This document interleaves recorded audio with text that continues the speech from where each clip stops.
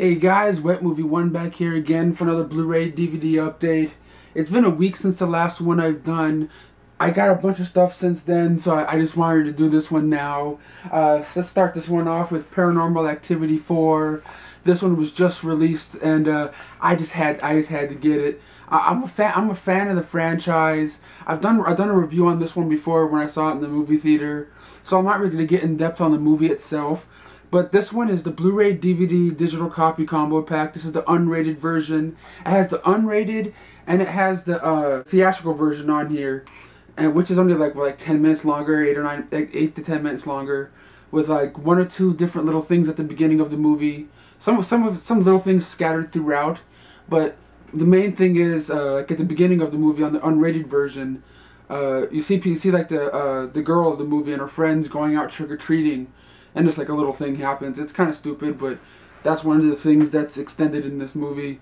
But also, as a special feature here, you get 30 minutes of found footage not shown in theaters, which is pretty much deleted scenes, and which is kind of whatever, whatever. Nothing super special happens in them.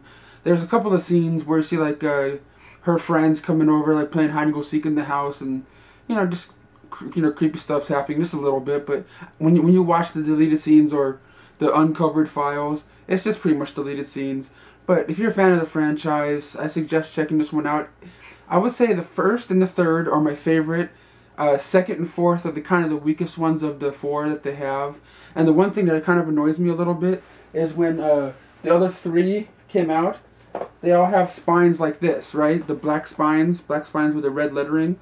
This one has a white spine with red lettering. It just kind of throws off the collection a little bit the way it looks, but it doesn't matter. Maybe that's just the way they're going to start off the other I think they're going to do 2 more of these, I think. I'm not sure. But I'm a fan of it. I know they're not like, great extravagant movies or anything. They're just low-budget fun movies to watch. Next up right here from Warner Brothers is Cabaret, starring Liza Minnelli. This is one came out in 1972, I believe, give or take a year. It takes place at this Kit Kat Club, which is like a burlesque club, back in Berlin in 1930, and it just follows Liza Minnelli's character around with Michael York. They have this relationship together, and it just pretty much follows the 2 characters falling in love with each other, and following her life inside the Kit Kat Club, being a burlesque dancer. Back then, it's kind of hard to explain this movie because I don't want to ruin it for you. And this Blu-ray has 2 behind-the-scenes special featurettes on here, theatrical trailers, commentary on it. And if you guys didn't know, the year that this one was also nominated for 8 or 9 Academy Awards, I believe 10, but it won 8 Academy Awards. But it went up against The Godfather the year this came out. So like you'd be watching going, who's gonna win? Everyone was gonna choose The Godfather. Godfather was also nominated for 10 Academy Awards the same year as this, but The Godfather won 3, this one 8. So that just kind of shows you that this is not just a movie to forget about, And of course, Bob Fosse is the director of this, a famous dance choreographer and director. And I'm not gonna lie, the story kind of meanders a little bit for me. It's all about the musical sequences. The reason I wanted to see this movie again after all these years is because my mom was in a play called Golden Encore at this college, and she was part of this production, and I was there recording it and shooting it, and that's when I fell in love with the music from this show. And yeah, you guys all know me, and I just love musicals, and this is one I really highly suggest for the musical sequences. The story kind of meanders a little bit for me, but the musical stuff is just amazing. Next up right here from Disney is the Diamond Edition of Peter Pan. Oh man, this is one of my all-time favorite Disney movies, next to like Little Mermaid and Jungle Book and Sword in the Stone, which are on my top 5 list right there. But this is the Diamond Edition. You get the Blu-ray, DVD, digital copy. You guys all know the story about Peter Pan. I really don't need to get into the story, about kids going to Neverland, never wanting to grow up, and fighting Captain Hook, But this Blu-ray right here, you get all the same special features you guys we got on the original DVD release of Peter Pan. Also, you get 2 deleted scenes and 2 deleted songs from the movie that they never put in it. And I thought that was just an amazing thing. And the picture quality is so much better than the DVD version that that we all known and loved for years. It's a total recommend upgrade, a total upgrade for me. And a lot of you guys out there, if you guys are fans of Peter Pan, of this movie, you would totally dig the picture quality on this one.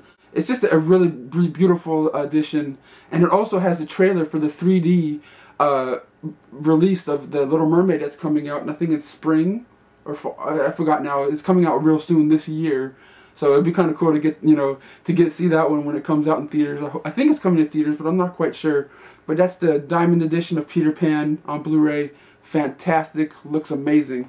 Next up right here is from Kino, and that is Bela Lugosi and White Zombie. This movie is kind of hard to it's not really hard to explain. There's just not really much plot going on. It's about this couple that love each other, and they go to this castle, and Bela Lugosi's there and turns one of them into a zombie, and it's just the guy trying to figure out what's going on. It's fun. It's one of the original zombie movies. Like, I totally can see George Romero watching this going, you know what?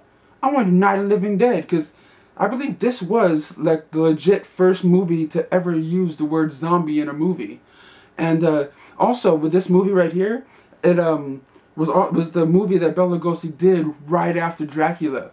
You know what I mean? He was trying to figure out what movie role to pick after he picked like the the biggest one that he could, and then he went straight to White Zombie.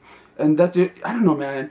In this movie, Bela Lugosi is just kind of really, I don't know, like every time he would talk or do something, really, he's always really dramatic. You know what I mean? Like, you come here. Like with big dramatic, way he speaks and the way he moves his hands, and he's just a total cheese fest to watch. But don't get me wrong, I love Bela Lugosi, but it's just one of those things. He just totally overacts the hell out of himself in this one, and it's just really fun to watch. And just all the zombie characters, the way they have the zombies look in this movie is really cool. It's only about like 64 minutes long. Really cool. Really a good look into the early zombie movie, Alright guys, and the next one up is from Sony, and that is Here Comes the Boom, Ready or Not, starring Kevin James, but it's not called Ready or Not, it's just called Here Comes the Boom. But it's pretty much the story of a teacher that's always kind of slacking off, showing up to the school late. One day he gets caught by the principal of the school saying, you're late, I'm gonna dock you 1 day pay. So he's just like, oh man, damn, and the principal has to put him on like some duty somewhere outside the outside of the school, like crosswalk duty kind of thing or something. He ends up going to the music teacher to see if he can talk to the music teacher to get him to do the job for him. He finds out that the music teacher just found out that he's having a baby, and he's an older gentleman, and later on that day, he's in the teacher's meeting, and then they're finding out that they have to do school cuts, and one of the programs they're going to cut is the music class. And Kevin James is like, oh man, the music teacher is just a really nice guy, and he's just having a kid. He's just about to get his 10-year, and they're gonna cut the program at the end of the semester or end of the year or whatever. And then Kevin James kind of speaks up for him, and then he ends up trying to like make do anything he can to make money to help keep the music program alive and going. So he ends up going to a friend's house one night just to hang out, to watch some MMA fighting. And then his friends are like, hey, you should do it, and then he actually kind of does, and he tries to, keep doing these fights to make these little bit of money at a time, to try to get that money to keep the, the music program in the school alive. And that's pretty much the story of the movie. I found it to be pretty funny, but I would expect a movie like this about MMA fighting to have maybe be PG-13. You know what I mean? This is rated PG, and it's put out, it's made by Happy Madison, the Adam Sandler company. And it's just one of those ones that, I don't know, I wish they would have made it PG-13 so they could maybe say a couple of different words or do a couple things a little bit differently. But it still was a fun watch. It has a gag reel, which was pretty funny. If you guys are into Kevin James movies like Mall Cop and Zookeeper, it's in the same vein as that, like family friendly. I suggest checking it out because I dig Kevin James' style. Yeah, it's totally worth a rental. I dug it. Alright guys, and the next one up is Celeste and Jesse Forever. I kind of like this movie. It's pretty much about two high school sweethearts that just love and adore each other ever since high school. And now they're in their 30s, and one of them's a successful person on television. The other one's kind of Jesse's unemployed, and he's just sort of like, you know, not knowing what he's doing with himself. And they kind of are drifting apart a little bit. So they're going through a divorce in this movie, but they still really, really love each other. Jesse lives in like the house next door. You know, they live right next door to each other. They just always they really love each other. You can see it in the movie, in their relationship. But they're going through this divorce at the same time, which is kind of weird. And they're dating people, and each time one of the others dating each other or dating someone else, they're always like, "What's going on? Why are you dating that person?" You know what I mean? Like you can see that they're totally in love, but you just can't really see why they're divorcing each other. It's kind of really strange of what's going on in this movie, but it's really wonderfully told. When you guys watch it, you'll be like, "Oh my God, this was an amazing little love story movie." It stars Elijah Wood, Emma Roberts, Andy Samberg. It's just a wonderful relationship movie. You know what I mean? If you're all into like your feelings and emotions, it's one of those ones you should check out. Same thing with this one right here, and that's Nobody Walks. This one's a story of a sound editor working in Hollywood. He's about to get his big break and do his first big movie, but he's taking on this one last project before he does his big movie. And this one girl comes from New York to get her little artsy fartsy movie worked on, and he was gonna do it for her. In the meantime, this guy, he has his family and his kids and everything, and when she comes along, he kind of falls in love with her, and it just kind of shows how one person can change everybody's, how one moment in life can change a lot of people's lives. And I just found this movie to be really, really lovely. And if you guys get a chance to see this one, it's a high rental for me. I thought it was just absolutely lovely the way they shot it. Everything about this movie was just beautiful. Alright guys, next up is Jack and Diane. It's a story about two lonely women that live in New York. They meet by chance when Diane walks into a store that Jack is working in, and they kind of form this little relationship, and then they go out on the town. They have fun, they drink, they party, they do drugs, throw up in alleys together, hold each other's hair back, kind of thing. And then when the relationship goes that extra mile, one of them just has like this weird nightmare, and they're just kind of confused at what's going on with what they're actually doing, and it's really kind of strange how to explain this movie, because to be honest, I kind of not sure if I understood it correctly when I watched it.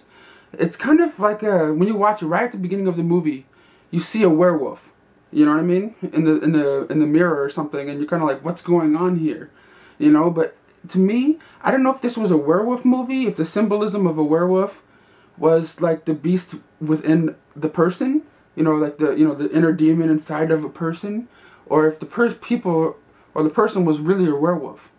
You know what I mean? If you watch this movie, I'm sorry if I ruined anything. I really didn't, because you see it right at the beginning of the movie, within like 10 seconds of the beginning of the movie. And it was really kind of confusing to me. It was really wonderfully shot, really, really wonderful scenery in this movie. I did like what I was watching. It's just that I didn't get the whole thing that they were trying to go with. I liked it, but it wasn't, I don't know, it's just kind of really confusing to me a little bit. Next up right here from MPI is Why Stop Now, starring Jesse Eisenberg, Melissa Leo, and Tracy Morgan. It's a real simple story, but I absolutely fell in love with it. I've been recommending it to people at my work the last couple days. It's pretty much a story about Jesse Eisenberg. He's trying to get to this audition at this school because he's a pianist, and he's trying to better himself by going to this audition, doing well, so he can go to college. But in the meantime, the night before that audition, he gets all drunk at this party. But then when he wakes up the morning of the audition, he has to take his mom, who is a drug addict, a drug abuser, to rehab. And it's the whole time of him trying to get her to rehab, get his sister to school. But as Jesse Eisenberg takes his mom to rehab, the people at rehab say her her urine is clean, and she has to go out to get high to get into rehab. And it was kind of like, what? You know? So Jesse Eisenberg has to go get his mom high to get her into the rehab place.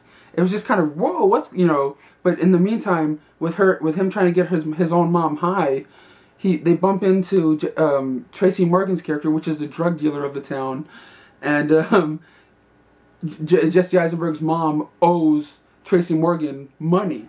So it's the whole thing when Jesse Eisenberg gets caught up in this whole drug game and has to do stuff for Tracy Morgan. It's just a really, really fun movie about pretty much Jesse Eisenberg trying to get to that audition and doing well, you know. I absolutely love this movie. Really, really funny. Really, you know, it has a nice tone of dramatic and a nice undertone of comedy with Tracy Morgan and some of the other things that are happening in this movie.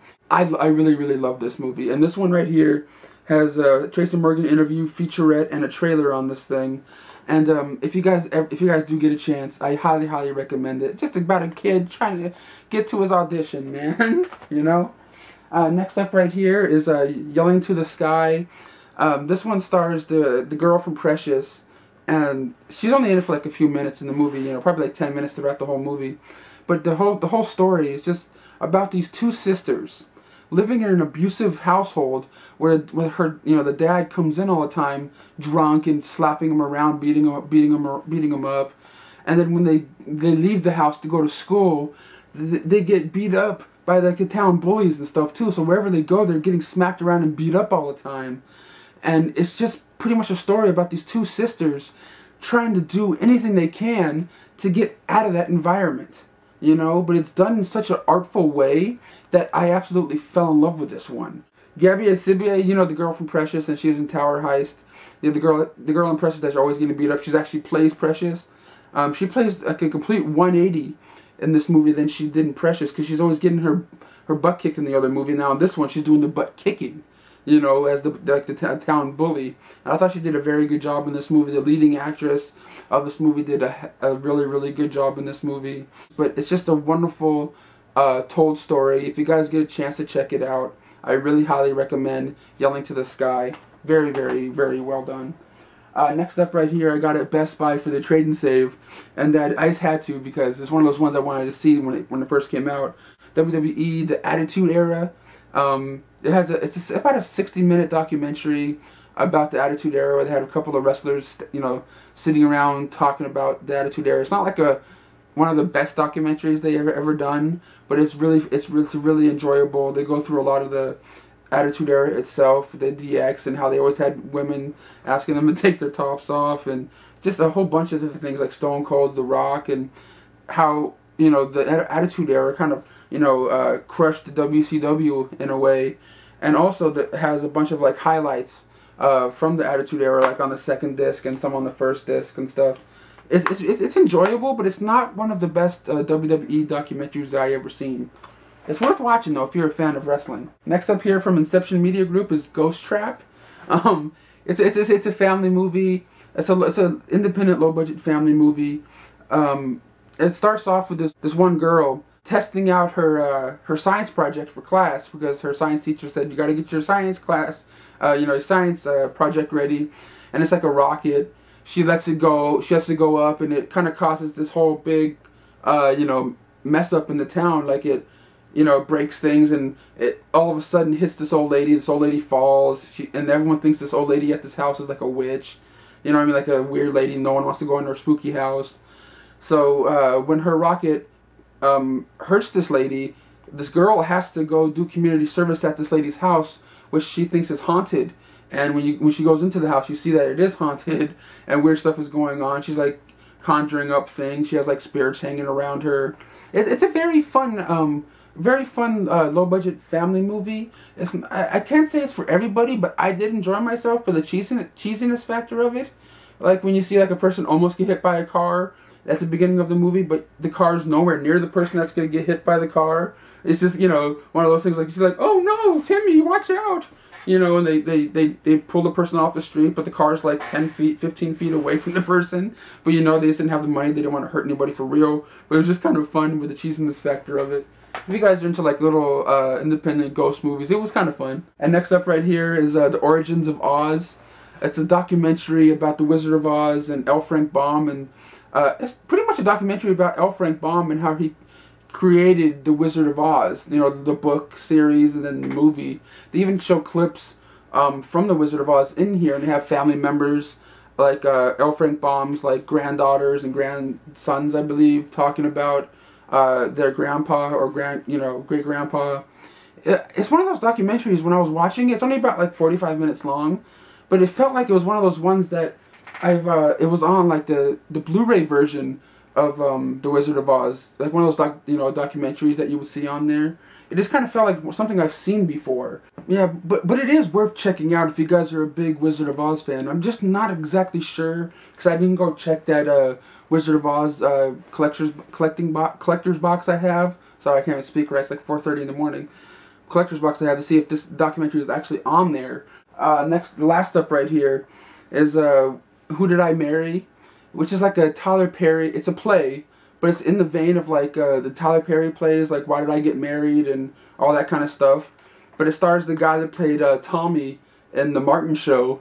So I'm like, oh, I want to see this one. I always liked that guy. He was cool, like Tommy and Cole from The Martin Show kind of thing. But you get Tommy in there. It's just really weird because there's no audience reaction. Like they filmed it. They did the play on the stage, but they didn't have any audience there, so no reaction. But they would play it up and overreact, like, you know, when they're trying to say something funny and do like a big punchline to something. They're like, ha ha, you know, but no laughing because there's no audience there. It's just kind of strange. It's just how some people cheat, like how a guy cheats on his wife, and then how he's trying to keep it a secret, and then how other family members find out. That's pretty much the play. It's only about like 70 minutes? Yeah, 70 minutes long. It's okay if you see it out there and you're into those Tyler Perry kind of plays, you know, the over the top, just you know, kind of plays. You'll dig this one. But thanks guys for coming by for my Blu-ray DVD update today. And make sure you guys thumbs up this video and share it around on Facebook and Twitter. And I'll see you guys all next time.